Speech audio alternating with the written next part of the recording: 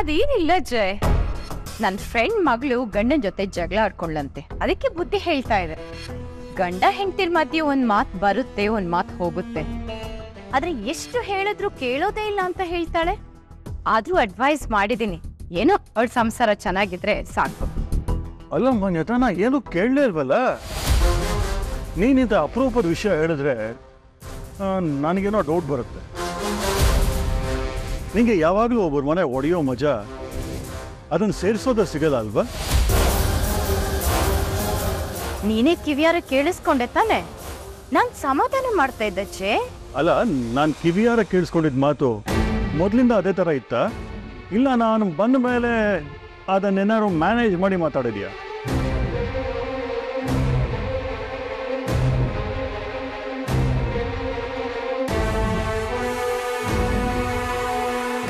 ಇನ್ನೇನಾದ್ರೂ ಅನ್ಕೋಚೆ, ನನ್ಗೇನಾಗ್ಬೇಕು? I don't care about anything. ನನಗೊಂದೇ, ನನ್ನ plan ಪ್ರಕಾರ ನನ್ನ ಮಗಳು ನನ್ನ ಹತ್ರ. ದೇವಸ್ಥಾನದಲ್ಲಿ ನೀನ್ ಹೆಂಡತಿನ ಮಾತಾಡ್ಸಕ್ಕಾಗ್ಲಿಲ್ಲ ಅಂತ ಯಾಕಿಷ್ಟು ಬೇಜಾರು ಮಾಡ್ಕೊಂತೀಯ? ಇನ್ನೊಂದು ಅವಕಾಶ ಇದೆಯಲ್ಲ, ಪ್ರಸಾದಿ ಕೊಟ್ಟಿರೋ ಲೆಟ್ರು ಅವ್ರ ಕೈ ಸಿಕ್ಕಿರುತ್ತೆ, ಬರ್ತಾರೆ ಬಿಡು. ಇಲ್ಲ ಅಣ್ಣ, 100ಕ್ಕೆ 100 ಕನ್ಫರ್ಮ್ ಆಯ್ತು. ಪ್ರಸಾದ್ ಅವ್ರಿಗೆ ಕೊಟ್ಟಿರೋ ಲೆಟ್ರ್ ನನ್ನ ಹೆಂಡತಿ ಕೈಗೆ ತಲುಪಿಲ್ಲ. ಅದೇ ಹೇಳ್ತೀಯ? ಅವನು ಕೊಟ್ಟ ಕೆಲಸನ ಹಾಗೆಲ್ಲ ಮಿಸ್ ಮಾಡೋನಲ್ಲ, ಮಾಡೇ ಮಾಡ್ತಾನೆ. ಈ ಥರ ನಾನು ಸಮಸ್ಯೆಲಿದ್ದೀನಿ ಅಂತ ಗೊತ್ತಾಗಿ 2 ದಿನ ಆದರೂ ಅವ್ರು ಸುಮ್ಮನೆ ಇರ್ತಾರೆ ಅಂದರೆ ಸಾಧ್ಯನೇ ಇಲ್ಲ. ನಾನು ಎಷ್ಟಾರು ದೂರ ಇರಲಿ ಅಣ್ಣ, ಏನೋ ಒಂದು ವ್ಯವಸ್ಥೆ ಮಾಡ್ಕೊಂಡು ಬರೋದು ನನ್ನ ಹೆಂಡತಿ ಗುಣ. 2 ದಿನ ಆದರೂ ಅವ್ರು ಬಂದಿಲ್ಲ ಅಂದರೆ ಆ ಪತ್ರ ಅವ್ರಿಗೆ ತಲುಪಿಲ್ಲ ಅಂದರೆ ಆ ಪ್ರಸಾದಿ ಅದನ್ನು ಮರ್ತ್ಬಿಟ್ಟಿದ್ದಾನೆ ಅಂತೀಯ? ಬರ್ತಿರಲ್ಲ ಅಣ್ಣ, ಆದರೆ ನಾನು ಫೋನ್ ಮಾಡೋಕ್ಕೆ ನನ್ನ ಹೇಗೆ ತಡೆದ್ರು, ಅವ್ರು ಪತ್ರ ಕೊಡುವಾಗ ಅವ್ರನ್ನೂ ಯಾರೋ ತಡೆದಿರ್ತಾರೆ, ಅದಂತೂ ಖಂಡಿತ. ಅಲ್ಲ ಕಣೋ, ಇಲ್ಲಿ ನೋಡಿದ್ರೆ ಫೋನ್ ಮಾಡೋದಕ್ಕೆ ಬಿಡೋದಿಲ್ಲ, ಅಲ್ಲಿ ನೋಡಿದ್ರೆ ಲೆಟ್ರ್ ಹೋಗದೆ ಹೋಗಿ ತಡೀತಿದ್ದಾರೆ, ಇಲ್ಲಿ ನೋಡಿದ್ರೆ ನಿನ್ ಮೇಲೆ ಅಟ್ಯಾಕ್ ಮಾಡ್ತಾರೆ, ಅಲ್ಲಿ ನೋಡಿದ್ರೆ ದೇವಸ್ಥಾನದಲ್ಲಿ ಅವನೇ ಅವನ ಗೊತ್ತಿಲ್ದಿರೋ ಅವ್ನು ಬಂದು ನಿನ್ ಮೇಲೆ ಅಟ್ಯಾಕ್ ಮಾಡ್ತಾನೆ. ಇದರಿಂದ ಒಬ್ರಿಬ್ರು ಇಲ್ಲ ಕಣೋ, ತುಂಬಾ ಜನ ಇದ್ದಾರೆ. ಏನ್ ಮಾಡ್ತೀಯಾ? ಅಂದ್ರೆ ನಿನ್ಗೆ ಶಿಕ್ಷೆ ಅನುಭವಿಸೋದು ಬಿಟ್ರೆ ಬೇರೆ ದಾರಿನೇ ಇಲ್ಲ ಅನ್ನಿಸ್ತಿದೆ. ಇಲ್ಲ, ನಾನು ಅದನ್ನು ಒಪ್ಪಲ್ಲ. ಬೇರೆ ದಾರಿ ನಾನು ಹುಡುಕ್ತೀನಿ. ಪ್ರತಿ ಪ್ರಯತ್ನದಲ್ಲೂ ನಾನು ಸೋತಿರ್ಬೋದು, ಆದರೆ ಸತ್ತಿಲ್ಲ ಅಣ್ಣ. ಕೊನೆ ಉಸಿರಿರೋವರೆಗೂ ಹೋರಾಡ್ತೀನಿ. ನ್ಯಾಯಕ್ಕೆ ಜಯ ಸಿಕ್ಕೇ ಸಿಗುತ್ತಣ್ಣ. ಹೇಗಾದರೂ ಮಾಡಿ ಇಲ್ಲಿಂದ ಆಚೆ ಹೋಗೋ ದಾರಿ ನಾನು ಹುಡುಕ್ತೀನಿ. ಏಯ್, ಏನ್ರ ಮಾಡ್ತಿದ್ದೀರಾ ಅಲ್ಲಿ? ಬೇಗ ಕೆಲಸ ಮಾಡ್ರ.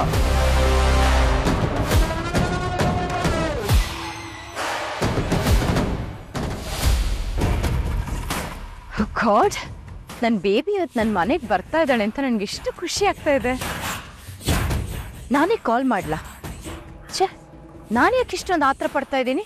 ನಾನು ಕಾಲ್ ಮಾಡಿದ್ರೆ ಅವಳಿಗೆ ಡೌಟ್ ಬರಲ್ವಾ ನಾನೇ ಎಲ್ಲ ಪ್ರೀ ಪ್ಲಾನ್ ಮಾಡಿದ್ದೇನೆ ಅಂತ?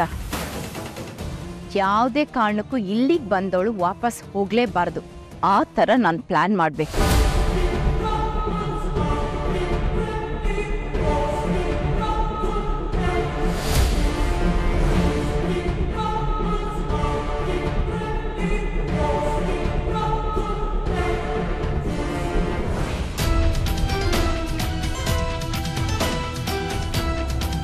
ಬೇಬಿ, ಏನಾಯ್ತು ಬೇಬಿ?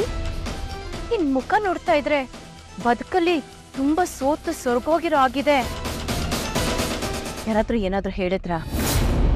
ಯಾವತ್ತು ನಗ್ನಗ್ತಾ ಇದ್ದವಳು ಇವತ್ತು ಕಣ್ಣೀರ್ ಹಾಕ್ತಾ ಇದೀಯ ಅಂದ್ರೆ ಇದ್ರಲ್ಲೇ ಗೊತ್ತಾಗ್ತಾ ಇದೆ ನಿನ್ಗ ಆ ಮನೇಲಿ ಏನೋ ಸಮಸ್ಯೆ ಆಗಿದೆ, ಆ ಮನೆಯವ್ರು ನಿನ್ನನ್ನ ಸರಿಯಾಗಿ ನಡ್ಸ್ಕೊಂಡಿಲ್ಲ ಅಂತ.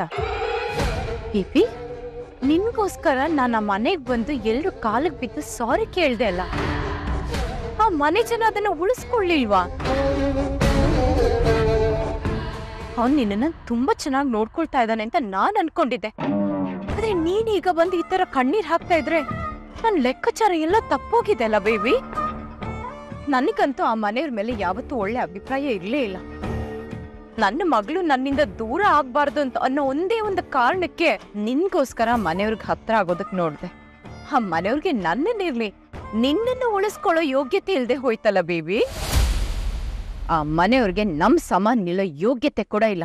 ಆದ್ರೆ ನೀನ್ ಇಷ್ಟಪಟ್ಟು ಆ ಮನೆಗೆ ಸೊಸೆ ಆಗಿದ್ಯಾ ಅನ್ನೋ ಒಂದೇ ಒಂದು ಕಾರಣಕ್ಕೆ ನಾನು ಅವ್ರನ್ನ ಇಷ್ಟು ದಿನ ಸಹಿಸ್ಕೊಂಡಿದ್ದೆ. ಆದ್ರೆ ಇವತ್ತು ನಿನ್ ಕಣ್ಣಲ್ಲಿ ನೀರ್ ಹಾಕಿಸ್ತಾ ಇದ್ದಾರೆ ಅಂದ್ರೆ ಏನ್ ಪ್ರಯೋಜನ ಆಯ್ತು ಬೇಬಿ? ಬೇಬಿ, ನಾನು ಎಷ್ಟು ಸಲ ನಿನಗೆ ಹೇಳಿದ್ರು ನೀನ ರಾಮಾಚಾರಿ ಪರ ವಹಿಸ್ಕೊಂಡು ಯಾವಾಗ್ಲೂ ಮಾತಾಡ್ತಾ ಇದ್ದೆ. ಬೇಬಿ, ನಾನಿನ್ ಮಾಮ್ ಬೇಬಿ. ನಾನು ಏನು ಹೇಳಿದ್ರು ಅದು ನಿನ್ ಒಳ್ಳೇದಕ್ಕೆ ಹೇಳೋದು. ನಿಂಗೆ ಎಷ್ಟು ಹೇಳಿದ್ರು ಅರ್ಥನೇ ಆಗ್ತಾ ಇಲ್ಲ. ಈಗ್ಲಾದ್ರೂ ನಿನ್ಗೆ ಅರ್ಥ ಆಯ್ತಾ? ನನಗೆ 100% ನಂಬಿಕೆ ಇತ್ತು. ಈಗ ನಿನ್ಗೆಲ್ಲ ಅರ್ಥ ಆಗಿದೆ ಅಲ್ವಾ? ಅದಕ್ಕೆ ತಾನೇ ಈಗ ನೀನ್ ಆ ಮನೆ ಬಿಟ್ಟು ಬಂದಿರೋದು. ನನಗ್ ಗೊತ್ತಿತ್ತು ನಿನಗ್ ಒಂದಲ್ಲ ಒಂದಿನ ಆ ಮನೇಲಿ ಸಮಸ್ಯೆ ಆಗೇ ಆಗುತ್ತೆ. ಆ ಮನೆಯವರು ನಿನ್ನನ್ನು ಆಚೆ ಹಾಕ್ತಾರೆ, ನೀನ್ ಅಲ್ಲಿಂದ ಹತ್ಕೊಂಡು ಈ ಮನೆಗ್ ಬರ್ತೀಯ ಅಂತ. ಕೊನೆಗೂ ಕಷ್ಟ ಬಂದಾಗ ಈ ನಿನ್ ಮಾಮ್ ನಿನಗ್ ನೆನ್ಪಾದ್ಲಲ್ಲ, ಅದಕ್ಕೆ ಹೇಳೋದು ತಾಯಿ ವಾತ್ಸಲ್ಯ ಅಂತ. ನೀನ್ ನನ್ನನ್ನು ಎಷ್ಟೆಲ್ಲ ಬೈದಿದ್ಯಲ್ಲ ಬೇಬಿ, ಆದ್ರೆ ನಿನಗ್ ಕಷ್ಟ ಬಂದಾಗ ನನ್ನನ್ನೇ ಅಲ್ವಾ ನೀನ್ ನೆನ್ಪಿಸ್ಕೊಂಡಿದ್ದು? ಇದು ತೋರ್ಸುತ್ತೆ ನಿನಗೆ ನನ್ ಮೇಲೆ ಎಷ್ಟು ಪ್ರೀತಿ ಇದೆ ಅಂತ. ನನಗೂ ಅಷ್ಟೇ ಬೇಬಿ, ನೀನಂದ್ರೆ ನನ್ ಪ್ರಾಣ. ಅಂತೂ ಇಂತೂ ಆ ದರಿದ್ರದವ್ರ ಸಾವಾಸ ಬಿಟ್ಟು ಬಂದ್ಯಲ್ಲ, ಮನೆ ಬೇಡ ಅಂತ ಬಿಟ್ಟು ಬಂದ್ಯಲ್ಲ, ಸಾಕು. ಬಾ ಒಳಗಡೆ ಬಾ, ಕಮ್ ಬಾ ಬೇಬಿ, ಕಮ್.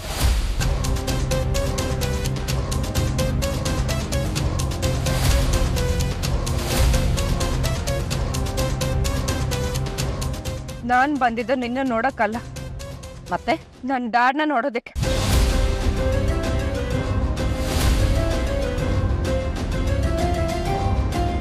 ಇನ್ನೀನ್ ಹೊರಡ್ಬೋದು. ಹೇಗಿದ್ರು ಮಾನ್ಯತಾ ಮೇಡಮ್ ದುಡ್ಡು ಕೊಟ್ಟಿದ್ದಾರೆ, ಅದನ್ನ ತಗೊಂಡೋಗಿ ಜೀವನದಲ್ಲಿ ಸೆಟ್ಲ್ ಆಗ್ಬಿಡು. ನಾನು ಬಂದಿದ್ದ ಕೆಲಸ ಇನ್ನೂ ಮುಗಿದಿಲ್ವಲ್ಲ, ಇನ್ನೂ ಆ ಮುತ್ಕನ್ ಎತ್ತಬೇಕು. ಇಲ್ಲ, ನಾನು ಮೈಂಡ್ನ ಚೇಂಜ್ ಮಾಡಿದ್ದೀನಿ. ಆ ಮುದುಕನ್ನ ಸಾಯಿಸೋದೇನ್ ಬೇಡ. ಏನು ಇದ್ದಕ್ಕಿದ್ದಂಗೆ ಅಷ್ಟೊಳ್ಳೆ ಬುದ್ಧಿ ಬಂದ್ಬಿಡ್ತಾ?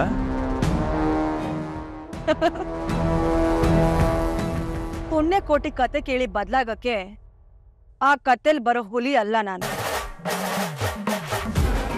ಸೇಡ್ ತೀರಿಸ್ಕೊಳ್ಬೇಕು ಅಂತ ವರ್ಷಾನ್ಗಟ್ಲೆಯಿಂದ ಕಾಯ್ತಾ ಇರೋ ಹಾವ್ ನಾನು. ಸೇಡ? ಏನ್ ಸೇಡು? ಅದೆಲ್ಲ ನಿನ್ಗೆ ಯಾಕೆ? ಅಲ್ಲ, ಈಗ ನಾನು ಈ ಮನೆಯವ್ರ ಮೇಲೆ ಸೇಡ್ ತೀರಿಸ್ಕೊಳ್ಳೋದಕ್ಕೆ ಒಂದು ಅರ್ಥ ಇದೆ, ಇದು ಸಿಗ್ತಾ ಇದೆ. ಅದೇ ನೀನು ಈ ಮನೆ ಸೊಸೆಯಾಗಿ ಆ ಮನೆಯವ್ರ ಮೇಲೆ ದ್ವೇಷ ಕಾರ್ತಾ ಇದೆಯಲ್ಲ, ಯಾಕೆ ಅಂತ ತಿಳ್ಕೊಳ್ಳೋ ಕುತೂಹಲ. ಆ ಕುತೂಹಲನ ನಿನ್ನ ಹತ್ರನೇ ಇಟ್ಕೋ, ಅದನ್ನ ತಿಳ್ಕೊಳ್ಳೋ ಪ್ರಯತ್ನ ಪಡ್ಬೇಡ. ನಿನ್ ಕೆಲ್ಸ ಎಷ್ಟಿದೆಯೋ ಅಷ್ಟು ನೋಡ್ಕೊ, ಎಲ್ಲಿರ್ಬೇಕೋ ಅಲ್ಲೇ ಇರೋ. ಒಬ್ಬೊಬ್ಬೊಬ್ಬ ಇಷ್ಟೊಂದು ಕೊಬ್ಬು ಮೆರೀನ್. ನಾನೇ ಕ್ರಿಮಿನಲ್ ಅನ್ಕೊಂಡ್ರೆ ಇವಳು ಮಾಡ್ತಿರೋ ಪ್ಲಾನ್ಗಳನ್ನ ನೋಡಿದ್ರೆ ಇವಳು ನನಗಿಂತ ದೊಡ್ಡ ಕ್ರಿಮಿನಲ್. ನಂಬಾರ್ದು ಇವಳನ್ನ. ನಜ್ಜೆ ನನಗೆ ಎಲ್ಲಿರಬೇಕು ಅಲ್ಲಿರೋ ಅಂತಳ. ಎಲ್ಲಿರಬೇಕು, ಹೆಂಗಿರಬೇಕು, ಯಾರಿಗೆ ಯಾವ ಟೈಮಲ್ಲಿ ಮಾಂಜ ಕೊಡಬೇಕು ಎಲ್ಲವೂ ಗೊತ್ತು. ಹಾಳಾದ ಹೆಂಗಾರು ಹಾಳಾಗೋಗಿ ಮೊದಲು ಇಲ್ಲಿಂದ ಎಸ್ಕೇಪ್ ಆದ್ರೆ ಸಾಕು.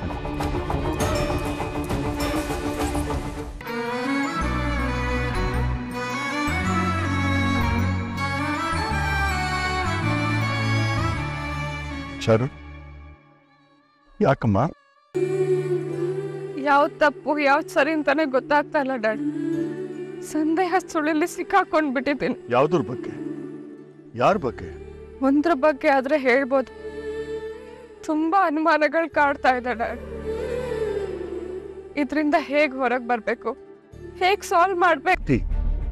ಎಷ್ಟೆಲ್ಲ ನೋವು ತಿನ್ಬೇಕು ನಿನಗೆ ಗೊತ್ತಾ? ಅನುಮಾನದಷ್ಟು ದೊಡ್ಡ ರೋಗ ಯಾವುದೂ ಇಲ್ಲ. ಹಾಗಾದ್ರೆ ಡ್ಯಾಡ್ ಅನುಮಾನ ಪಡದೆ ತಪ್ಪು ಅಂತ ಹೇಳ್ತಿದ್ದೀರಾ? ಇಲ್ಲ ಮಗಳೇ, ನಾನು ತಪ್ಪು ಅಂತ ಹೇಳ್ತಿಲ್ಲ. ಒಬ್ಬ ವ್ಯಕ್ತಿ ಮೇಲಿರೋ ಡೌಟ್ನ ಕ್ಲಿಯರ್ ಮಾಡೋಕ್ಕೆ ನಾವು ಯಾವ ದಾರಿ ಹಿಡ್ತೀವಿ ಅನ್ನೋದು ಬಹಳ ಮುಖ್ಯ. ಅದು ಆ ವ್ಯಕ್ತಿಗೆ ನೋವು ತರಬಾರ್ದು, ಅದಿನ್ನೂ ಮುಖ್ಯ. ಅದೊಂಥರ ವಿಷ ಇದ್ದಾಗೆ, ಅದು ನಿನ್ನನ್ನು ಕೊಂದು ಆ ಸಂಬಂಧನ ಕೊಲ್ಲತ್ತೆ. ಈಗ ನಾನು ಏನ್ ಮಾಡ್ಲಿ ಡ್ಯಾಡ್? ಸುಮ್ಮನೆ ಆಗ್ಬಿಡ್ಲಾ? ಸುಮ್ಮನಾಗು ಅಂತ ನಾ ಹೇಳ್ತಿಲ್ಲಮ್ಮ. ಸಮಯ ಪ್ರಜ್ಞೆ ಪ್ರತಿಯೊಬ್ಬ ವ್ಯಕ್ತಿಗೂ ಮುಖ್ಯ. ಇದ್ರ ಬಗ್ಗೆ ಯೋಚನೆ ಮಾಡೋಣ ಅಂತ ಹೇಳ್ತಾ ಇದ್ದೀನಿ. ಅದು ಸರಿ ಯಾವುದು ತಪ್ಪು ಯಾವುದು ಅಂತ ನಾವು ಯೋಚನೆ ಮಾಡಲೇಬೇಕು. ಹೇಗ್ ಡ್ಯಾಡ್? ಹೇಗಂದ್ರೆ, ಪ್ರತ್ಯಕ್ಷವಾಗಿ ಕಂಡ್ರು ಪ್ರಮಾಣಿಸಿ ನೋಡುವಂತ ದೊಡ್ಡವ್ರು ಹೇಳಿಲ್ವಾ? ಎಲ್ಲಿ ಏನ್ ಸಮಸ್ಯೆ ಆಗಿದೆ ಅಂತ ನನಗೆ ಗೊತ್ತಿಲ್ಲ, ಆದ್ರೆ ಕೂಗಾಡೋದ್ರಿಂದ ಇಲ್ಲ ಓವರ್ ಥಿಂಕ್ ಮಾಡೋದ್ರಿಂದ ನಮ್ಮ ಸಮಸ್ಯೆ ಬಗ್ಗೆ ಹರಿಯಲ್ಲ. ಸಮಾಧಾನವಾಗಿ ಕೂತು ಯೋಚನೆ ಮಾಡೋ ಚಾರು. ಪ್ರಾಬ್ಲಮ್ ಎಲ್ಲಿದೆ ಅಂತ ನಿನಗೆ ಗೊತ್ತಾಗತ್ತೆ. ಯಾರು ಎಲ್ಲಿ ಹಿಡಿದಾರೆ, ಅದು ನಿಂದೇ ತಪ್ಪ ಇಲ್ಲ ಅವ್ರದೇ ತಪ್ಪ, ಇಲ್ದಿದ್ರೆ ಇದೆಲ್ಲ ನಮ್ಮ ಕಲ್ಪನೆನ ಪ್ರತಿ ಒಂದಕ್ಕೂ ಇವು ಉತ್ತರ ಸಿಗುತ್ತೆ. ಮನ್ಸನ ಮಂಥನ ಮಾಡಿದಾಗಲೇ ಅದು ಗಟ್ಟಿಯಾಗು, ಸತ್ಯ ಏನು ಅಂತ ಅದಕ್ಕೆ ಅರ್ಥ ಆಗು. ಇಲ್ದಿದ್ರೆ ಊಹೆಗಳನ್ನೇ ನಂಬ್ಕೊಂಡು ಜೀವನ ಹಾಳು ಮಾಡ್ಕೋಬೇಕು. ನನ್ನ ಮಗಳು ಅಷ್ಟೊಂದು ವೀಕ್ ಅಲ್ಲ ಅಂತ ನನಗೆ ಗೊತ್ತು. ಸಂದರ್ಭ ಎಂಥದ್ದೇ ಇರಲಿ, ಸ್ಟ್ರಾಂಗ್ ಆಗಿ ನಿಲ್ಲು ಮಗಳೇ. ನೀನೇ ಕೂತ್ಕೊಂಡು ಸಮಾಧಾನವಾಗಿ ಯೋಚನೆ ಮಾಡು, ಪರಿಹಾರ ಸಿಕ್ಕೇ ಸಿಗುತ್ತೆ. Just focus. ನಿನಗೆ ಯಾವ್ದು ಸರಿ ಅನ್ಸುತ್ತೋ ಅದನ್ನು ಮಾಡು. ಸರಿ ಡ್ಯಾಡ್, ನಾನು ಬರ್ತೀನಿ. ಬೇಬಿ, ಇಷ್ಟು ದೂರ ಬಂದು ಹಾಗೆ ಹೋಗ್ತಾ ಇದೆಯಲ್ಲ, ಒಳಗಡೆ ಬಾ. ನಾನು ಈ ಮನೆ ಒಳಗೆ ಕಾಲಿಡಲ್ಲ. ಇದನ್ನ ಅವತ್ತೂ ಹೇಳಿದ್ದೀನಿ, ಇವತ್ತೂ ಹೇಳ್ತಿದ್ದೇನೆ. ಈ ಮನೆ ಒಳಗೆ ನಾನು ಕಾಲಿಡಲ್ಲ. ಮತ್ತೆ ಯಾಕೆ ಬಂದೆ? ಯಾಕಂದ್ರೆ ನನ್ನ ಡ್ಯಾಡ್ ಹತ್ರ ನನ್ನ ನೋವನ್ನ ಹೇಳ್ಕೊಂಡ್ರೆ ನನ್ನ ಮನಸ್ಸಿಗೆ ಸಮಾಧಾನ ಆಗುತ್ತೆ ಅಂತ ಗೊತ್ತಿತ್ತು, ಅದಕ್ಕೆ ಬಂದೆ. ಅಂದ್ರೆ ನಿನಗ ಆ ಮನೇಲಿ ಏನೋ ಸಮಸ್ಯೆ ಆಗಿದೆ ಅಂತ? ಅದು ನಿನ್ಗೆ ಬೇಡದೇ ಇರೋ ವಿಷಯ. ನನ್ನ ವಿಷಯಕ್ಕೆ ನೀನು ತಲೆ ಹಾಕ್ಬೇಡ. ಡ್ಯಾಡ್, ನಾನು ಬರ್ತೀನಿ. ಬಾಮ್ಮ, ಮನೆಯವ್ರಿಗೂ ಬಿಡ್ತೀನಿ. ಬೇಡ ಡ್ಯಾಡ್, ನಾನು ಆಟೋದಲ್ಲೇ ಹೋಗ್ತೀನಿ. ಯಾಕಮ್ಮ ಇಷ್ಟೊಂದು ಶ್ರಾವ್ಯ ಮನ? ಬೇಜಾರು ಮಾಡ್ಕೊಳ್ಬೇಡಿ ಡ್ಯಾಡ್, ಪ್ಲೀಸ್. ಸರಿಮ್ಮ, ನಾನೇನು ಬಲವಂತ ಮಾಡೋದು, ಆಟೋನಾರು ಹತ್ತಿಸ್ತೀನಿ.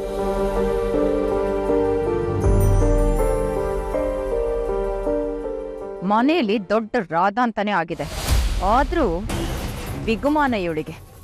ಆಗ್ಲಿ ಮನೇಲಂತೂ ಏನೇನೋ ಆಗ್ತಾ ಇದೆ ಅಂತ ಆಯ್ತು. ಕೇಕೆ ಕರೆಕ್ಟಾಗಿ ಕೆಲಸ ಮಾಡ್ತಾ ಇದ್ದಾನೆ.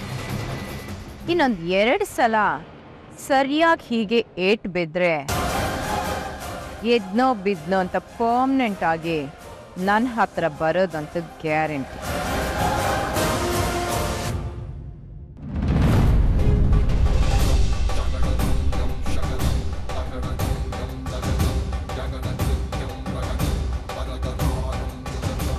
ಇವನ್ಗೇನಾಯ್ತು? ಇಂತ ಬೇಕಂತವ್ರಿ.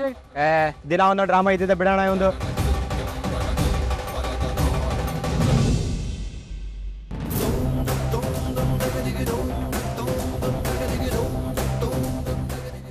ರಾಮಚಾರಿ, ಯಾಕೆ ಈ ತರ ತಣ್ಣೀರ ಸ್ನಾನ ಮಾಡ್ತಾ ಇದೀಯಾ? ಬೇಡಪ್ಪ, ನನ್ನ ಮಾತು ಕೇಳು. ರಾಮಚಾರಿ, ಬಿಡಪ್ಪ ನೀನು. ಯಾಕೆ, ಏನಾಗಿದೆ ನಿನ್ಗೆ? ಈ ತರ ತಣ್ಣೀರಲ್ಲಿ ಅಭಿಷೇಕ ಮಾಡ್ಕೊಂತ ಇದೆಯಲ್ಲ, ಏನ್ ನಿನ್ ಸಮಸ್ಯೆ? ಸಮಸ್ಯೆ ಅಲ್ಲ ಅಣ್ಣ, ಸಮಸ್ಯೆ ಪರಿಹಾರ ಆಗಲಿ ಅಂತ. ಬೇಡ ರಾಮಚಾರಿ, ತಲೆ ಮೇಲೆ ನೀರು ಸುತ್ಕೊಂಡ್ರೆ ಸಮಸ್ಯೆ ಪರಿಹಾರ ಆಗುತ್ತಾ? ಪರಿಹಾರ ಆಗಲ್ಲ, ಆದರೆ ಪರಿಹಾರ ಆಗಕ್ಕೆ ತಯಾರಿ ಆಗುತ್ತೆ. ನನಗೇನು ಅರ್ಥನೇ ಆಗ್ತಾ ಇಲ್ಲಪ್ಪ. ನನ್ನ ಸುತ್ತ ಒಂದು ಶತ್ರು ಕೂಟನೇ ಸುತ್ತಕೊಂಡಿದೆ ಅಣ್ಣ. ನನ್ನ ಮಟ್ಟ ಹಾಕಕ್ಕೆ ಕಾಯ್ತಾ ಇದೆ. ಅದನ್ನು ಬಿಡಿಸ್ಬೇಕು, ಬಿಡಿಸಿ ಹೊರಗಡೆ ಬರಬೇಕು, ಒಬ್ಬೊಬ್ಬರನ್ನು ಮಟ್ಟ ಹಾಕಬೇಕು. ಅದಾಗಬೇಕು ಅಂದರೆ ನನ್ನ ಮೈಗೂ ಮನಸ್ಸಿಗೂ ಶಕ್ತಿ ತುಂಬಬೇಕು. ಆ ಶಕ್ತಿ ಭಗವಂತನಿಂದ ಬರಕ್ಕೆ ಮಾತ್ರ ಸಾಧ್ಯ. ಅದಕ್ಕೆ ಇವತ್ತು ವಿಶೇಷವಾಗಿ ಪೂಜೆ ಶುರು ಮಾಡ್ತಾ ಇದ್ದೆ. ಅದಕ್ಕೆ ತಕ್ಕ ಹಾಗೆ ಮೈ ಮನಸ್ಸು ಎರಡು ಸಜ್ಜುಗೊಳಿಸ್ತಾ ಇದ್ದೆ. ಇಲ್ಲಪ್ಪ,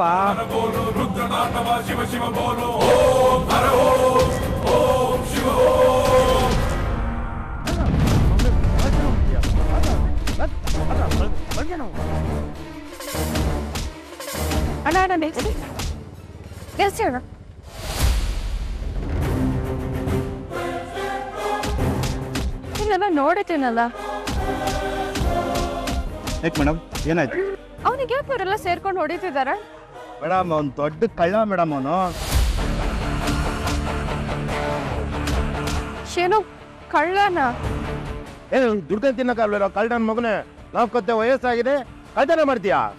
ಕಟ್ಮೆಗೆಟ್ ಮಾಡ್ತೀಯಾ? ಹಾಕ, ಇನ್ನೊಂದ್ಸರಿ ಕಳ್ತನ ಮಾಡಿದ್ರೆ ನಮ್ ಕಣ್ಣೆ ಕಂಡ್ರೆ ನಿನ್ನ ಸಾಯಿಸ್ಬಿಡ್ತೀವಿ. ಅಯ್ಯೋ ಅಣ್ಣ, ಏನ್ ಹೇಳ್ತಿದ್ದೀರ ನೀವು? ಅಯ್ಯೋ, ಬರೀ ಕಳ್ಳ ಅಲ್ಲ ಮೇಡಮ್, ಮಹಾನ್ ಕಳ್ಳ. ಕಳ್ತನ ಮಾಡೋದ್ರಲ್ಲಿ ದೊಡ್ಡ ಫೇಮಸ್ ನಮ್ಮ ಏರಿಯಾದಲ್ಲಿ ಇವನು. ಅದೆಷ್ಟು ಸರಿ ಪೊಲೀಸ್ ಕೈಗೆ ತಗಲಾಕೊಂಡಿದ್ದಾನೋ, ಪಬ್ಲಿಕ್ ಕೈಯಲ್ಲಿ ಒದಿಸ್ಕೊಂಡಿದ್ದಾನೆ ಇವನು. ಮಾಡ್ತೀಯನೋ, ಕಳ್ತನ ಮಾಡ್ತೀಯನೋ? ದಾಂಡಿಗ ಮೇಡಮ್, ಸಾಲದಿದ್ದಕ್ಕೆ ಜೈಲಿಗೆ ಬೇರೆ ಹೋಗಿ ಬಂದಿದ್ದಾನೆ ಮೇಡಮ್. ಏಕೆ ಬಾಸ್?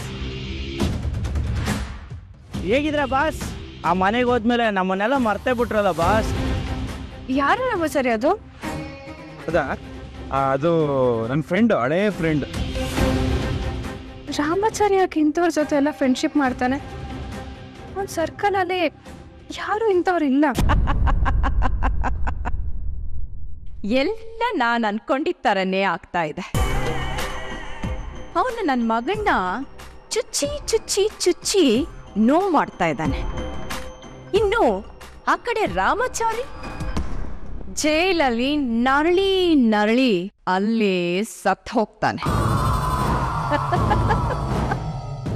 ನನ್ನ ಮಗಳನ್ನ ಇನ್ನು ಮನೆಗೆ ಕರ್ಸೋದು ತುಂಬಾನೇ ಈಸಿ. ಇವತ್ತು ಬರೀ ಕೈಯಲ್ಲಿ ಬಂದಿದ್ದಾಳೆ, ನಾಳೆ ಲಗೇಜ್ ಸಮೇತ ಬರ್ತಾಳೆ.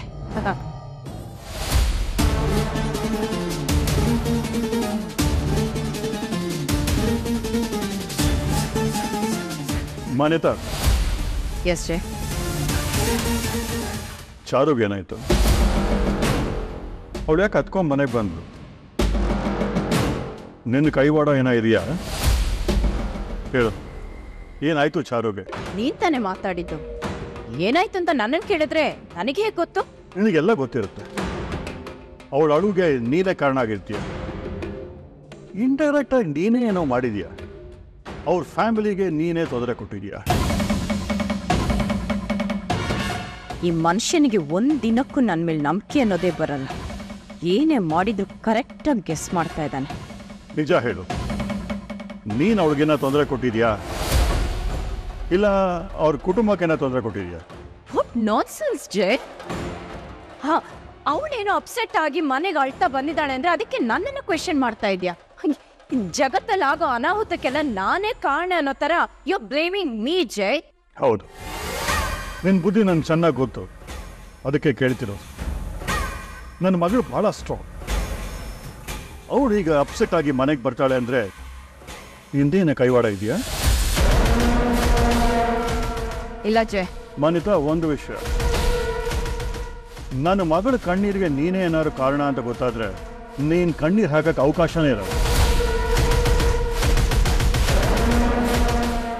ಯಾಕೆಂದ್ರೆ ಕಣ್ಣೀರು ಹಾಕಕ್ಕೆ ಬದುಕೇ ಇರಲ್ಲ.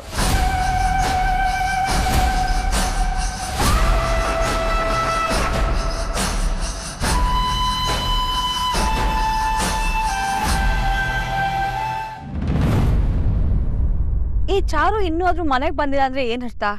ಅಲ್ಲೇ ಸೆಟ್ಲ್ ಆಗ್ಬಿಟ್ಲು ಅಂತ ಅರ್ಥನಾ? ಅಕಸ್ಮಾತ್ ಅವಳು ವಾಪಸ್ ಬಂದ್ರೆ? ಕೇಕೆ, ನಿನ್ಗೆ ಇನ್ನೂ ಆ ಚಾರು ಬಗ್ಗೆ ಗೊತ್ತಿಲ್ಲ. ಅವಳಿಗೆ ಅವ್ರ ಅಮ್ಮನ ಮೇಲೆ ಎಷ್ಟು ದ್ವೇಷ ಇದೆ ಅಂತ ಅಂದ್ರೆ ಸತ್ರು ಆ ಮನೆಗೆ ಕಾಲಿಡಲ್ಲ ಅಂತ ಹೇಳಿದಾಳೆ. ಅಷ್ಟೇ ಯಾಕೆ, ನೀನೇ ಮೊನ್ನೆ ನೋಡ್ಲಿಲ್ವಾ? ಅವ್ರಮ್ಮ ಈ ಮನೆಗೆ ಬಂದು ಎಲ್ರೂ ಅಷ್ಟು ಗೋಗರ್ದ್ರು, ಇವಳು ಮಾತ್ರ ಕರಗ್ಲಿಲ್ಲ. ಆದ್ರೆ ಮಿಕ್ದವ್ರು ಎಲ್ರೂ ಕರಗ್ಬಿಟ್ರು. ಅಷ್ಟು ಸ್ಟ್ರಿಕ್ಟ್ ಅವಳು.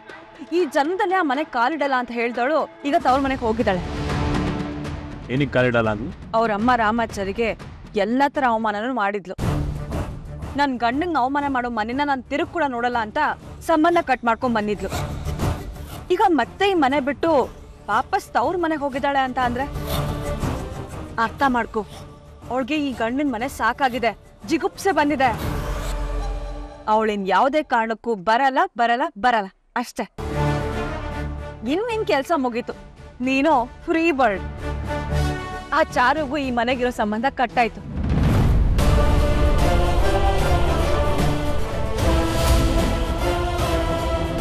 ನೀನ್ ಮಾಡ್ರೋ ಅವಮಾನಕ್ಕೆ ಅವಳು ಈ ಮನೆ ಕಡೆ ತಲೆನೂ ಹಾಕಲ್ಲ ಬಿಡು. ಏನಾಯ್ತು? ಅಲ್ಲಿ ನೋಡು.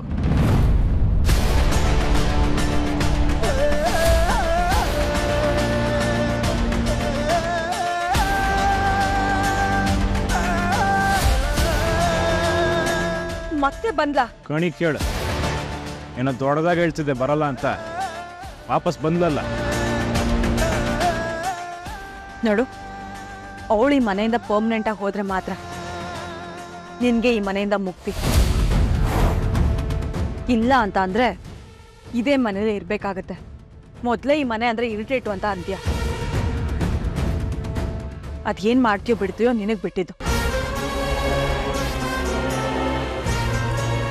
ಏನ್ ಮಾತಾಡ್ತೀಯೋ, ಯಾವ ಬಾಣಗಳನ್ನ ಬಿಡ್ತೀಯೋ ಮನ್ಸಿಗೆ ಹೆಂಗ್ ಚುಚ್ತೀಯೋ ನಿನಗ್ ಬಿಟ್ಟಿದ್ದು.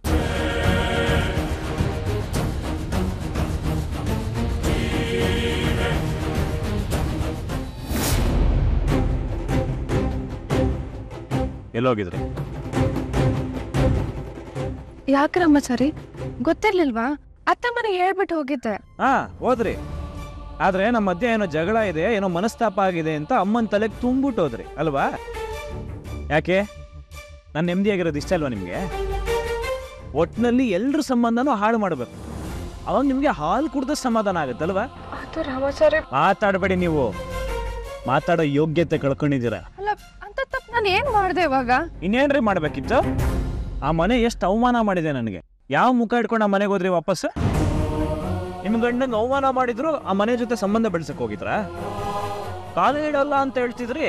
ಇವಾಗ್ಲೂ ನಾನು ಮನೆ ಒಳಗೆ ಕಾಲು ಇಟ್ಟಿಲ್ಲ ರಾಮಾಚಾರಿ. ನೀನ್ ಮಾತ್ರ ಮನೆಗೆ ಬಂದಿರೋ ಅತಿಥಿಗಳಿಗೆ ಅವಮಾನ ಮಾಡಬಾರ್ದು ಅಂತ ಅಮ್ಮನ ಮನೆ ಒಳಗೆ ಬಿಟ್ಕೊಂಡು ಅವ್ರ ಹತ್ರ ಮಾತಾಡ್ದೆ. ಆದ್ರೆ ನಾನು ಅವತ್ತು ಕೂಡ ಅಮ್ಮನ ಹತ್ರ ಮಾತಾಡ್ಲಿಲ್ಲ. ಯಾಕೆ ಹೇಳು? ಅವರು ನಿನ್ಗೆ ಅವಮಾನ ಮಾಡಿದ್ದಾರೆ ಅನ್ನೋ ಕಾರಣಕ್ಕೆ. ಇನ್ನು ನಾ ಮನೆ ಒಳಗೆ ಕಾಲಿಡ್ತೀನ, ಆಚೆಯಿಂದಾನೆ ಮಾತಾಡ್ಕೊಂಡು ಬಂದೆ. ನೀವು ಆಚೆಯಿಂದ ನಿಂತ್ಕೊಂಡು ಮಾತಾಡಿದ್ರಂತೆ, ಒಳಗೆ ಹೋಗ್ಲಿಲ್ವಂತ ಇದನ್ನ ನಂಬಿಡ್ಬೇಕಂತ. ಸರಿ ಆಯ್ತು. ನಂಗೆ ಯಾಕೆ ಹೋದ್ರಿ ನಿಮ್ಮ ಮನೆಗೆ? ನನ್ ಬೇಕಾದವ್ರ ನೆನಪಲ್ಲಿ ನಾನು ಇದೀನೋ ಇಲ್ವೋ ಅನ್ನೋ ಅನುಮಾನ. ಕಷ್ಟ ಸುಖ ಅಂತ ಬಂದಾಗ ನಮ್ಮ ಮನಸ್ಸಿನ ನೋವುಗಳನ್ನೆಲ್ಲ ನಮ್ಮವ್ರ ಹತ್ರ ಹೇಳ್ಕೊಳ್ಬೇಕಲ್ವಾ? ಅದಕ್ಕೆ ನನ್ನ ಮನಸ್ಸಲ್ಲಿರೋ ನೋವನ್ನೆಲ್ಲ ಡ್ಯಾಡ್ ಹತ್ರ ಹೇಳ್ಕೊಳ್ಳೋಣ ಅಂತ ಹೋಗಿದ್ದೆ. ಹೇಳ್ಕೊಂಡು ಅಲ್ಲೇ ಇದು ಬಿಡ್ಬೇಕಿತ್ತು. ಯಾಕೆ ವಾಪಸ್ ಬಂದ್ರಿ? ಹೇಳ್ರಿ, ನಿಮಗೆ ಕೇಳ್ತಾ ಇರೋದು. ನಿಮ್ಮ ಬಾಯಿನ ನಿಮ್ಮ ಡ್ಯಾಡ್ ಮನೆಯಲ್ಲೇ ಬಿಟ್ಟು ಬಂದ್ರ? ಒಟ್ಟಲ್ಲಿ ದಿನಕ್ಕೊಂದೊಂದು ಆಟ ಅಲ್ವಾ ನಿಮ್ದು? ಮನೆ ಒಳಗೆ ಹೋದ್ರಂತೆ, ಒಳಗೆ ಕಾಲಿಡ್ಲಿಲ್ವಂತೆ, ಆಚೆನೆ ನಿಂತ್ಕೊಂಡು ಮಾತಾಡ್ಕೊ ಬಂದ್ಬಿಟ್ರಂತೆ. ಈ ಡೌಗಳನ್ನೆಲ್ಲ ನಾನು ಸಹಿಸ್ಕೋಬೇಕು. ನಿಜ ಏನು ಗೊತ್ತಾ? ಇಷ್ಟೊತ್ತು ತುಂಬ ನೆಮ್ಮದಿಯಾಗಿದ್ದೆ. ನೀವು ಬಂದ್ರಲ್ಲ ಇಲ್ಲಿ, ಈಗ ನನ್ನ ನೆಮ್ಮದಿ ಸರ್ವನಾಶ ಆಗೋಯ್ತು. ಒಟ್ನಲ್ಲಿ ಬುದ್ಧಿ ಇಲ್ಲದೆ ಮಣ್ಣು ತಿನ್ನೋ ಕೆಲಸ ಮಾಡಿದ್ದೀನಿ ನಾನು. ನಿಮಗೆ ತಾಳಿ ಕಟ್ಟಿದ ತಪ್ಪಿಗೆ ಜೀವನ ಪೂರ್ತಿ ನಿಮ್ಮ ಜೊತೆ ಜಗಳ ಆಡ್ಕೊಂಡು ಸಾಯ್ಬೇಕು ನಾನು. ದುರಂತ. ಬದುಕಕ್ಕೆ ಇಷ್ಟ ಇಲ್ಲ ಅಂದರೂ ಅನುಭವಿಸ್ಕೊಂಡು ಸಾಯ್ಬೇಕು. ಕರ್ಮಗುರು ನಂದು. ಯಾವಾಗ ಇದರಿಂದ ಮುಕ್ತಿ ಸಿಗುತ್ತೋ ನನಗೆ ಗೊತ್ತಿಲ್ಲ. ನನ್ನ ಜೀವನದಲ್ಲಿ ಒಳ್ಳೆ ದಿನ ಅಂತ ಏನಾರು ಇದ್ದರೆ, ಯಾವಾಗ ನೀವು ಪರ್ಮನೆಂಟಾಗಿ ಇಲ್ಲಿಂದ ತೊಲಗ್ತಿರಲ್ಲ ಆ ದಿನ.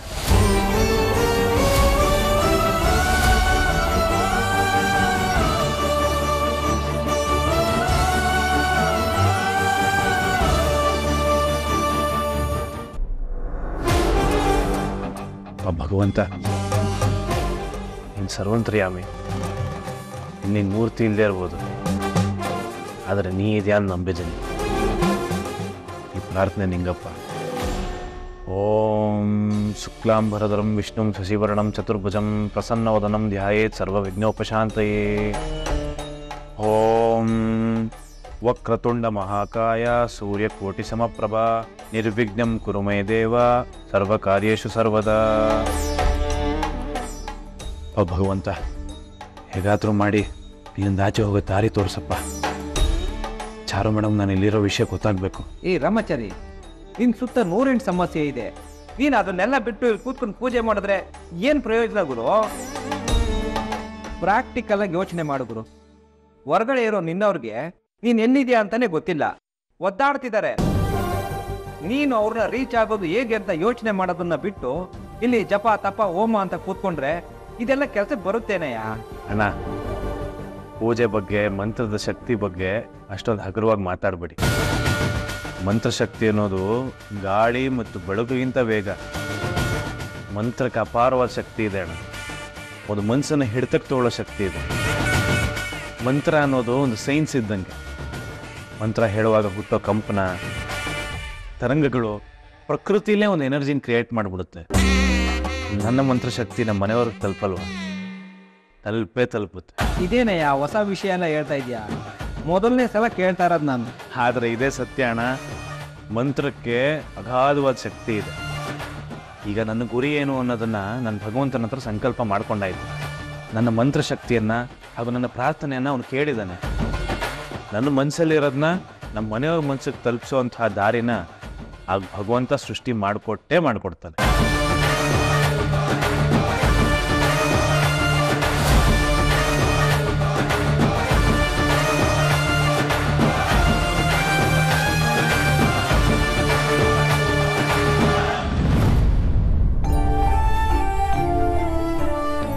ನಾನು ಲೈಫಿಂದ ಪರ್ಮನೆಂಟ್ ಆಗಿ ಹೋದ್ರೆ ನೀನು ನಿಮ್ದೇನ ರಾಮಚಾರಿ. ನನ್ನ ಸಹಿಸ್ಕೊಳ್ಳೋದು ನಿನಗೆ ದುರಂತನ?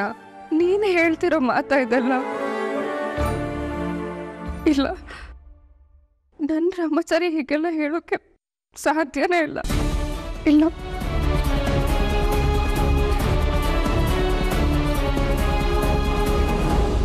ಚಾರು ಮೇಡಮ್, ನಾನು ನಿಮ್ಮ ತಾಳಿ ಕಡೆ ನಿಮ್ಮನ್ನ ನನ್ನ ಹೆಂಡತಿಯಾಗಿ ಸ್ವೀಕರಿಸೋದಕ್ಕೆ ನಾನು ಸಿದ್ಧವಾಗಿದ್ದೀನಿ. ಜೀವನ ಪೂರ್ತಿ ನಿಮ್ಮ ಜೊತೆಗೆ ಇರ್ತೀನಿ ಅಂತ ಈ ಪ್ರಕೃತಿ ಸಾಕ್ಷಿಯಾಗಿ ನಿಮ್ಗೆ ಈ ತಾಳಿ ಕಟ್ತಾ ಇದ್ದೀನಿ. ಅವ್ರ ಎಲ್ರೂ ಪರವಾಗಿ ನಾನಿನ್ ಕುತ್ಕೆ ಹಿಡಿದು ಆಚೆ ತಳ್ಳೋಕ್ಕೂ ಮುಂಚೆ ಮೊದ್ಲಿನಿಂದ ಜಾಗ ಖಾಲಿ ಮಾಡು. ನೀವೆಲ್ಲೂ ಹೋಗೋ ಅಗತ್ಯ ಇಲ್ಲ, ಇಲ್ಲೇ ಗಂಡ ಹೆಂಡತಿ ಅಂದಮೇಲೆ ನೆಮ್ಮದಿ ಇರಬೇಕು. ನೆಮ್ಮದಿನೇ ಇಲ್ಲ ಅಂದ್ಮೇಲೆ ಸಂಸಾರ ಯಾಕ್ರಿ? ಪರ್ಮನೆಂಟ್ ಆಗಿ ಇಲ್ಲಿಂದ ನಿಮ್ಮ ಅಪ್ಪನ ಮನೆ ಹೊರಟೋಗಿ. ಏಕೆ ಬಾಸ್, ಹೇಗಿದ್ರ ಬಾಸ್? ಆ ಮನೆಗೆ ಹೋದ್ಮೇಲೆ ನಮ್ಮನ್ನೆಲ್ಲ ಮರ್ತೇ ಬಿಟ್ರಲ್ಲ ಬಾಸ್. ಕಲ್ಲೊಂದು ಸುಕೃತಿ, ಕೆತ್ತಿದರೆ ಆಕೃತಿ, ಪೂಜಿಸುವುದು ಸಂಸ್ಕೃತಿ, ತಲೆಗೆ ಹೊಡೆದರೆ ನಿನ್ನ ತಿಥಿ. ಎಂಥ ಪದ್ಯ, ಎಂಥ ಪದ್ಯ! ನಂತರ ಪದ್ಯ ಬರೆಯೋದಿಕ್ಕೆ ಈ ಭೂಮಿ ಮೇಲಿರೋ ಯಾರಿಂದಲೂ ಸಾಧ್ಯ ಇಲ್ಲ, ಅಲ್ವೇನೋ ರಾಮಚಾರಿ? ಓಹೋ, ಸಾಹೇಬರದು ಇನ್ನು ಮಂತ್ರ, ಯಂತ್ರ, ತಂತ್ರ ಯಾವುದು ಮುಗ್ದಿಲ್ವಲ್ಲ. ಮಂತ್ರದಿಂದ ಮಾವಿನಕಾಯಿ ಉದುರುತ್ತಾ ರಾಮಚಾರಿ? ಓಹೋ, ನಾವು ಕರೆ ಮಾಡುತ್ತಿರುವ ಚಂದಾದಾರರು ಗಂಧದ ಕಡ್ಡಿ ಹಚ್ಚಿ ಜಪ ಮಾಡ್ತಿದ್ದಾರೆ. ಆದ್ರೂ ಈ ಮಂತ್ರದಿಂದ ಯಾವ ಮ್ಯಾಜಿಕ್ ಆಗುತ್ತೆ ಅನ್ನೋ ಲಾಜಿಕ್ಗೆ ಅರ್ಥ ಆಗ್ತಿಲ್ವಲ್ಲಪ್ಪ.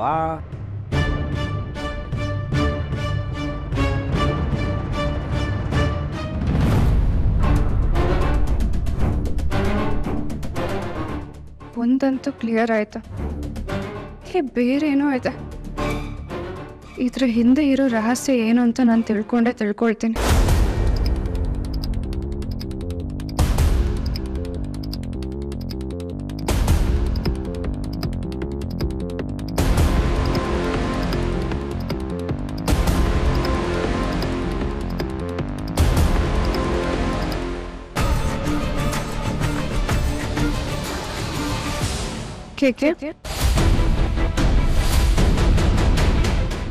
ನನ್ನ ಹೆಸರು ಹೆಂಗ್ ಗೊತ್ತು? ನನಗೆಲ್ಲ ಗೊತ್ತಾಗುತ್ತೆ. ನನ್ನ ಅಷ್ಟೊಂದು ಈಸಿ ಅಂತ ಅಂದ್ಕೊಳ್ಬೇಡ. ಕೇಕೆ ಅಂದ್ರೆ ಏನು ಅಂತ ನನಗೆ ಗೊತ್ತು. ಕೇಕೆ ಅಂದ್ರೆ ಕೊಡಗಿನ ಕಾವೇರಿ ಕಣೆ.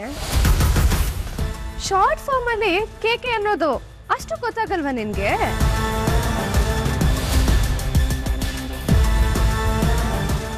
ಮಾತುಗಳು ಮುತ್ತುಗಳಿದ್ದ ಹಾಗೆ ಅಂತ ನನ್ ಗಂಡ ಹೇಳ್ತಿದ್ದ. ಅದನ್ನ ವೇಸ್ಟ್ ಮಾಡ್ಕೊಳ್ಬಾರ್ದು. ಅದಕ್ಕೆ ಕೊಡಗಿನ ಕಾವೇರಿ ಅನ್ನೋದು ಲಾಂಗ್ ಆಯ್ತಲ್ಲ, ಅದನ್ನ ಶಾರ್ಟ್ ಅಂಡ್ ಸ್ವೀಟ್ ಆಗಿ ಕೇಕೆ ಅಂದೆ. ಸ್ವಲ್ಪ ಇಂಟೆಲಿಜೆಂಟ್ ಆಗು, ನಂತರ ಹೀಗಿದ್ರೆ ಕಷ್ಟ ಆಗುತ್ತೆ. ಸೆಕೆಂಡ್ ಜೀವ ಬಾಯಿಗೆ ಬರ್ಸ್ಬಿಟ್ಲು, ಕೊಡಗಿನ ಕಾವೇರಿ ಅಂತ.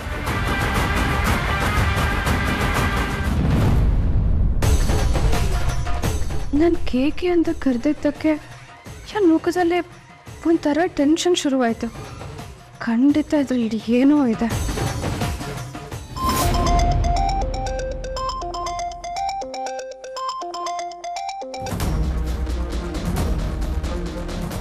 ಹಲೋ, ಏನ್ ನಡೀತಾ ಇದೆ ಇಲ್ಲಿ? ನಡಿಯದ ಕುಂಟುತ್ತಾ ಇದೆ ವೈಶಾಖ. ಅಲ್ಲ, ನಾನ್ ನಿಮ್ಗೇನ್ ಹೇಳಿದ್ದೆ?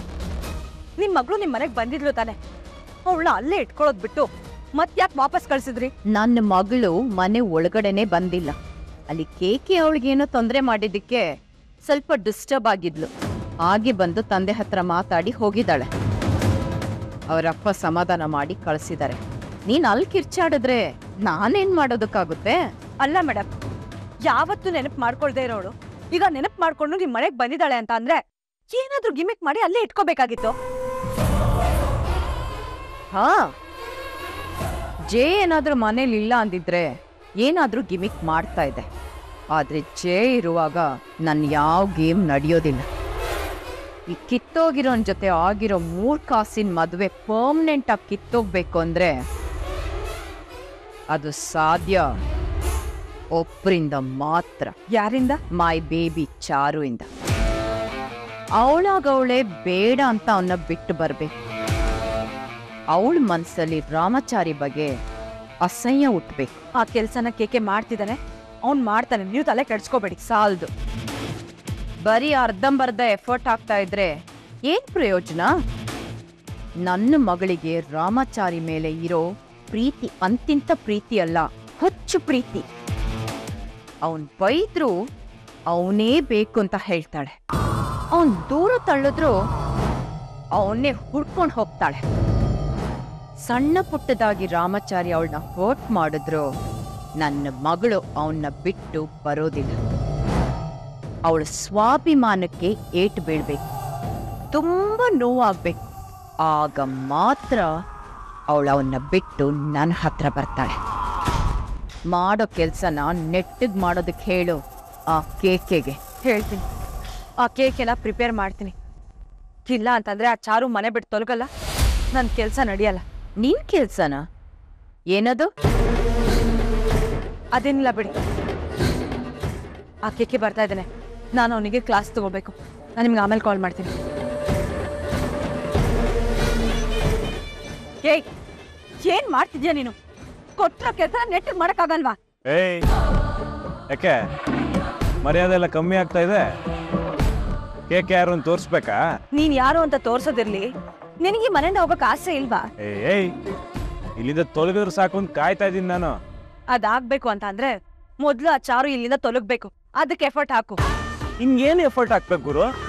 ಡೈವರ್ಸ್ ತಗೊಂಡು ಹೋಗು ಅಂತ ಕೇಳಿದ್ದು ಆಯ್ತು, ಅವ್ರ ಅಪ್ಪ ಅಮ್ಮನ ಮನೆಗೆ ಬಂದಿದ ತಕ್ಷಣ ಇನ್ನೂ ಉರ್ಸ್ಬಿಟ್ಟು ಕಳಿಸಿದ್ದು ಆಯ್ತು. ಇನ್ನೇನು ಮಾಡ್ಲಿ? ಸಾಕಾಗಲ್ಲ ಕಣೋ, ಗಂಡ ಜೀವ ಅವಳ್ದು. ಗಂಡ ಅಂದ್ರೆ ಬಿದ್ದು ಸಾಯ್ತಾಳೆ. ಅವನು ಅವಳಿಗೆ ಬೈದ್ರು ನಗ್ತಾ ಇದ್ಲು ಗೊತ್ತಾ? ಅವಳಿಗೆ ಬೈದ್ರೆ ಎಲ್ಲ ಸಾಕಾಗಲ್ಲ, ಚುಚ್ಚು ಮಾತಾಡ್ಬೇಕು, ಅವಮಾನ ಮಾಡ್ಬೇಕು. ನೋಡು, ನಿನಗಿಲ್ಲಿರಕ್ ಇಷ್ಟ ಇಲ್ಲ. ಈ ಮನೆ ಶಾಸ್ತ್ರ ಸಂಪ್ರದಾಯ ಅಲ್ಲ, ನಿನ್ ಕ್ಯಾರೆಕ್ಟರ್ ವಿರುದ್ಧ ಅಂತ ನನಗೆ ಚೆನ್ನಾಗಿ ಗೊತ್ತು. ನಿನಗಿಲ್ಲಿಂದ ಬಿಡುಗಡೆ ಬೇಕು ಅಂತ ಅಂದ್ರೆ ನಿನಗಿರೋದು ಇದು ಒಂದೇ ದಾರಿ. ನೀನ್ ಇಲ್ಲಿಂದ ಹೋಗ್ಬೇಕು ಅಂತ ಅಂದ್ರೆ ಎಷ್ಟು ಬೇಗ ಆಗುತ್ತೋ ಅಷ್ಟು ಬೇಗ ಕೆಲಸ ಮಾಡಿ ಮುಗಿಸ್ಬೇಕು. ಇನ್ನು ಅವಳ ಮನ್ಸಿಗೆ ಚುಚ್ಚೋ ಆಗಿ ಮಾತಾಡು. ನೀನ್ ಮಾತಾಡೋ ಪ್ರತಿಯೊಂದು ಮಾತು ಹೇಗಿರ್ಬೇಕು ಅಂತ ಅಂದ್ರೆ ಬೆಂಕಿ ಬಾಣ ಇದ್ದಂಗಿರ್ಬೇಕು. ಡೈರೆಕ್ಟ್ ಆಗಿ ಅವಳ ಹೃದಯಕ್ಕೆ ಚುಚ್ಚಬೇಕು. ಇಂಥವನ್ನ ಪ್ರೀತಿಸಿ ನನ್ ಮದ್ವೆ ಆದ್ನ ಅಂತ ಅವಳಿಗೆ ಅನಿಸ್ಬೇಕು. ಲೈಫಲ್ಲಿ ರಾಮಾಚಾರಿ ಸವಾಸನ ಬೇಡ ಅಂತ ಅನಿಸ್ಬೇಕು. ಈ ಸತಿ ಅವಳು ಬರಿಗೈಲಿ ತವ್ರ ಮನೆಗೆ ಹೋಗ್ಬಾರ್ದು. ಲಗೇಜ್ ಪ್ಯಾಕ್ ಮಾಡ್ಕೊಂಡು ಲಗೇಜ್ ಸಮೇತ ಹೋಗ್ಬೇಕು. ಹಾಗ್ ನೀನ್ ಮಾಡ್ಬೇಕು.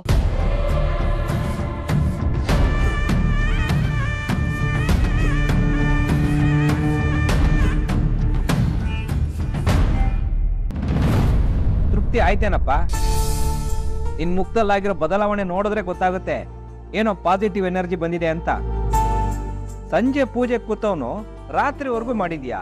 ಸೊಂಟ ನೋವು ಬರಲ್ವೇನಯ್ಯ ನಿನಗೆ? ಸಂಕಲ್ಪ ಅನ್ನೋದು ಗಟ್ಟಿಯಾಗಿದ್ರೆ ಯಾವ ನೋವು ಗೊತ್ತಾಗಲ್ಲ.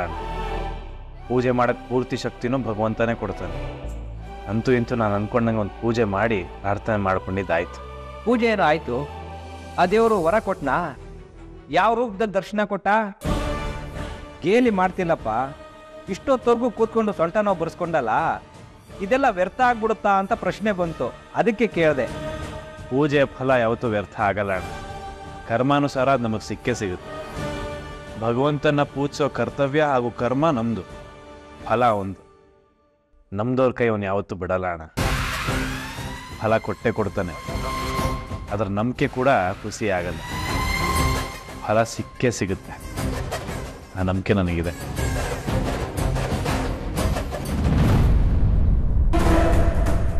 ರಾಮಚಾರಿ, ಕಾಲ್ ತೊಳ್ಕೊ. ರಾಮಚಾರಿ, ಅವನಿಗೆ ಗೊತ್ತಿಲ್ವಾ ಮನೆಗೆ ಬಂದ ಹಾಗೆ ಕಾಲ್ ತೊಳಿಬೇಕು ಅಂತ? ರಾಮಚಾರಿ, ಬಟ್ಟೆ ಬದಲಾಯಿಸ್ಬೇಕು ಅಂದ್ಬಿಟ್ಟು ಮಾವನ್ ರೂಮ್ ಹತ್ರ ಹೋಗ್ತಿದ್ಯಲ್ಲ.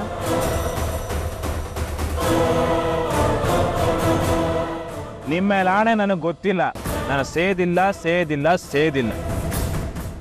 ರಾಮಚಾರಿ, ನೀನೇ ಬಂದು ಪೂಜೆ ಮಾಡಿದ್ರೆ ನಮ್ಗೆಲ್ಲರಿಗೂ ಖುಷಿ ಆಗ್ತಾ ಇತ್ತು. ಅಯ್ಯೋ ಗುರುಗಳೇ, ಯಾರು ಪೂಜೆ ಮಾಡಿದ್ರೇನು? ಭಕ್ತಿ ಮುಖ್ಯ ಅಲ್ವಾ?